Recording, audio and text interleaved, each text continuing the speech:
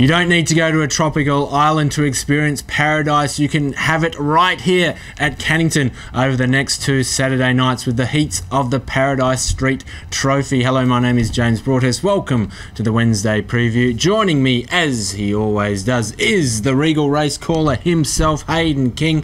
How are you, Hayden? I'm well, James. How are you? Good. Looking forward to this 600-metre series. The middle distance dogs taking the centre stage here at Cannington. Why don't we get stuck straight into these heats here, kicking off with Heat 1 on Saturday night. And look, small field as they are for all of these heats, but this field is a beauty. We've got Corporal Kuna here out of box 2 here. Where has this dog come from, Hayden? Just really clicked over the past 3 starts, got a hat-trick to his name.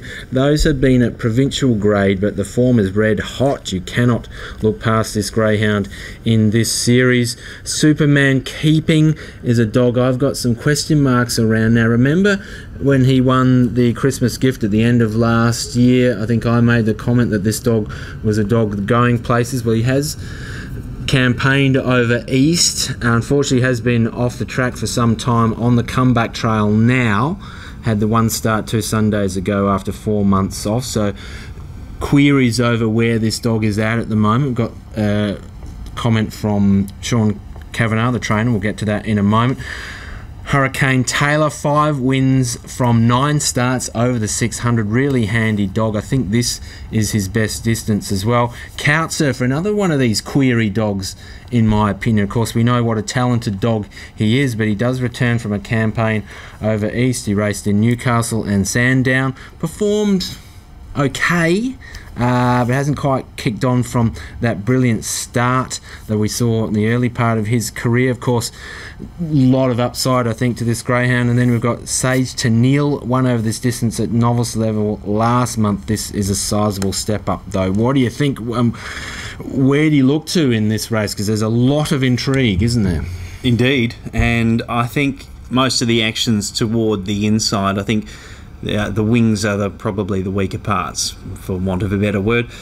Corporal Kuna didn't look like he was going to get up last time, but he showed really great temerity to wear down Quick Smart in the late stages of that contest, so really deserved that win. It is a dog that continues to get better. Superman Keeping was terribly unlucky in that race on the Sunday you referenced. That was over 520 up to 600, which helps. I do think the dog's still probably looking for further, but based on his previous form, we can see him rattling home and being very competitive. Hurricane Taylor was quite disappointing, I thought, last time out, went 7th. Before that was going well enough to be at least right up there in this kind of company. And then you've got Couchsurfer, who was highly touted earlier on in the year, went through those big race series, so you have to really respect him. And he does come in with the best credentials, so he is going to be definitely the one to beat, in my opinion. Okay, so you're favouring Couchsurfer in this one? Yep. Look, in terms of name-wise, I guess so. I think this is a case of like who turns up on the night, really. I guess, yeah. And you know, given they're coming from different angles, you've got Corporal Kuna flying, and you've got Couchsurfer and Superman Keep, which are maybe bigger name dogs that their preparation isn't quite as stable. I think this is a really interesting race. I think if Couchsurfer turns up, he will win, though. Agreed with that assessment. Not sure that he will, though, I guess, is the query mark with him. Look, as mentioned, we did speak to Sean Kavanagh about Superman Keeping, and this is what he had to say. He's been trialling well.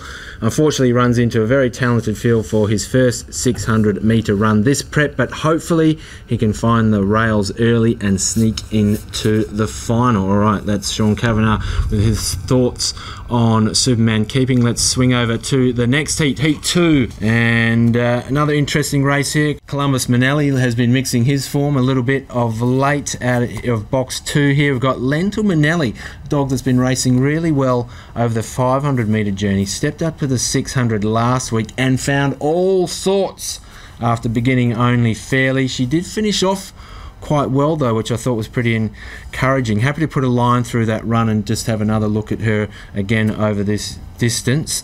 Quick Smart, we mentioned him just getting beaten last week. Early speed, big asset for him. Look, there's a lot of buzz around this greyhound when he first came over to WA, wasn't there earlier this year.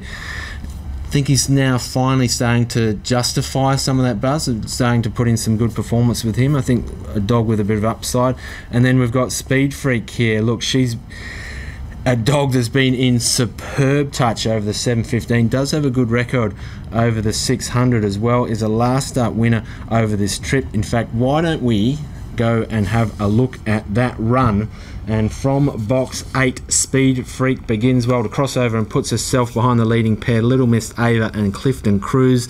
But she's got the 7 dog left right now bugging her on the inside. Speed Freak clashes with left right now on the second bend and drops back a bit, but quickly recovers and heads the rail. And look at it open up ahead of her. There's room on the fence as the others track wide. She pushes up along the inside. She makes up a lot of ground in a short space of time. Here she comes, rattling home to carry the day in 35.41. Impressive effort from Speed Freak. She comes into this one as one of the big guns. Yeah, and the 2 dogs you haven't mentioned there, I think are worth mentioning, because Sin Bin Sammy, first up in the West, found a heap of trouble and was really cannoning to the line. So there's another one for Sean Kavanagh. He's got a good hand in these heats. He does. And the other one is Corborn Roses, another that has really been blistering home and has been consistent. So hasn't quite put the runs on the board yet, though. Hasn't won a race yet, but is going well enough to be striking in a race over the 600. Just a case of being tossed into the deep end here, because it is a really good lineup. This is a good heat, this second heat. And then the others you did mention, Columbus Minelli on his night, as you referenced, is very, very capable indeed. Lentil Minelli won well 2 starts ago despite not having the best getaway, and then again, as you mentioned, found the line strongly last time. Speed Freak has become one of the benchmarks over these 600 and particularly the 715 trips in recent times, and Quick Smart another that was surprisingly beaten last time given the in-run position. Right. So that's something to consider, but could definitely be a pace angle in this race. Most of these dogs, or probably you'd say 4 of the 7, we've got 4 of the 6 you've got lining up are going to be come from behind greyhounds, so he could have that pace angle, which does help.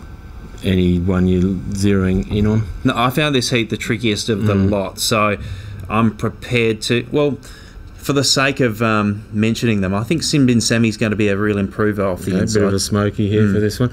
Look, I can't go past Speed Freak. I actually... got my eye on Lentil Minelli here. I think can combine that early speed with what we saw a good... If she can finish as well as she did last week as well, she could be a smoky in this one as well. All right, heat 3, and we've got Clifton Cruise here out of the pole. Looked like he was going to make it 4 in a row last week, but copped a check into the home straight. Just as he hit the lead, he got swamped. Huge chance to rebound here, in my opinion. Nangar Chief, another dog that stands out here for me. First crack over this distance, has been improving, I think, for trainer Shane Williams. And Crypto Manelli, okay, we've got the volatile crypto market going on here with this greyhound. At his best, I think probably the favourite here, but since we talked him up about a month or so ago, he has hit nothing but roadblocks. Hayden, winless in his past 5, can you believe? Look, I think the smaller field definitely helps him here, because he's not a front runner, and he has been finding trouble on his path through over the past month or so. What do you think? Can Crypto Manelli feature in this one? He can be a front runner from time to time when he does jump, and last start he looked pretty dangerous when he lobbed third, but he didn't find much at the crucial stages and copped a little bit of interference, but he wasn't there to win the race anyway and boxed on into 4th place. So I agree. I don't think he's anywhere near his best at the moment. The other one you haven't mentioned is Dusty Deluxe, drawn out wide. This dog's been racing quite well and could really come into calculations here, providing he gets that good run across. The other 2 are likely to be at bigger odds. Ballistic Ant is struggling for a little bit of form, and Sassy Blade has registered infrequent wins in her career. It's going to be an interesting battle, I guess. You've got Clifton Cruise drawn the inside, which helps. Nanga Chief is on the way up. It's the dog with some scope, particularly over 600 metres, and Shane Williams is beginning to find this dog's campaign and gradually come into calculations in these races. So it's an interesting heat, that's for sure, and I think there's probably 4 key winning chances. Look, I'm probably leaning towards Clifton Cruz here. On the face of it, I thought last week's run was disappointing. Then went back and had a look. Look, he did get that check. Form prior to that's been superb. Can't really go past that, certainly from box one here. He has the runs on the board, so he's the most acclimated of them, I guess. I think Nanga Chief is the one that could potentially threaten. Okay, that is the heats of the Paradise Street at Cannington on Saturday night. We've also got a feature race series kicking off at Cannington on Friday night. That is the Great Western, and we've got 4 heats of those here at headquarters. Why don't we have a look at the 4th of those, Hayden? And this is a really tough race to read. In fact, tough series in general, I thought. Some of the dogs that stood out for me in this heat: from box 1, Mohican Mistress got up at big odds over this distance last start. That was from the other end of the boxes. So from the pole, that'll definitely help her chances in this. Delphine was a beaten favourite last night in what was her first attempt over the 380 metre journey. Where does that leave her for this one? Big If, the veteran, raised the bat for 100 last Tuesday. Has been thereabouts of late and has shown early speed over the 520 metre journey. Box 6, though, can be a bit tricksy for any greyhound, not least of which Big If in this race. And Rubidium hasn't raced since Mandurah shut down, so at the very least that greyhound will be fresh for this one. Have I missed any here, Hayden? No, I think you've got the bigger guns in this race. Mohican Mistress was good from that wide draw to score last time out. Box number 1 I don't think will hurt. West on Fern, all over Katie, probably a bigger odd. Stanger Storm's been going okay. That 3rd last time out over the 520 was strong enough. Delphine, as you mentioned last night, was in that preferential box draw novice and swept up to 2nd and then wobbled really wide on the home turn and cost itself any kind of chance when it was pretty short in the betting, about that $1.50 mark. Right. So probably not as well served from box number 5, considering that fact that it had that draw last night preferentially.